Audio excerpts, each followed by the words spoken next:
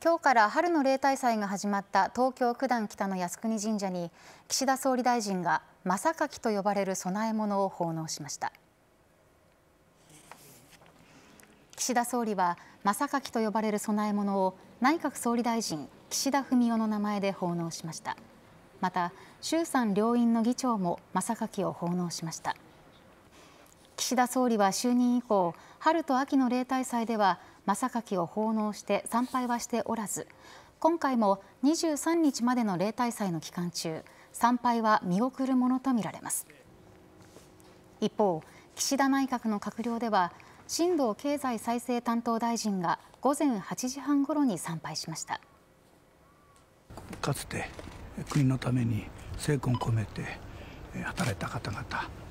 この方々の御霊に対して尊崇の念を込めてお参りをさせていただきました。新藤大臣は私的な行為と説明しました。